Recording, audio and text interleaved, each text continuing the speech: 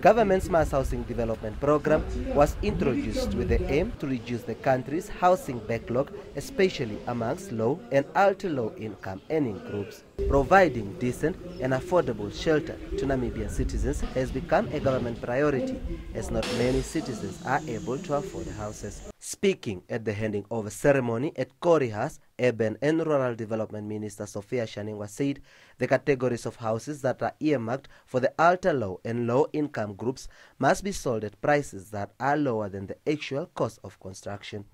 With the approved discount selling prices, a person who earns a salary of 2,700 per month will now be able to afford a Core 5 house.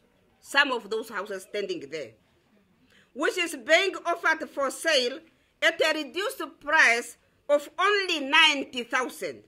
In order to ensure that no one is unfairly disadvantaged because of a residence's location, Cabinet has resolved that all social houses will be priced the same across the country. Out of the 47 social houses built at Korihas, 11 were handed over, while at Otavi, 5 out of the 26 houses built were handed over. The rest will be delivered pending electricity and water connections.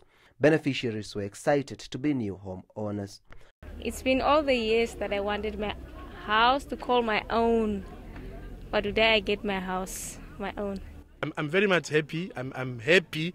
I don't even have words to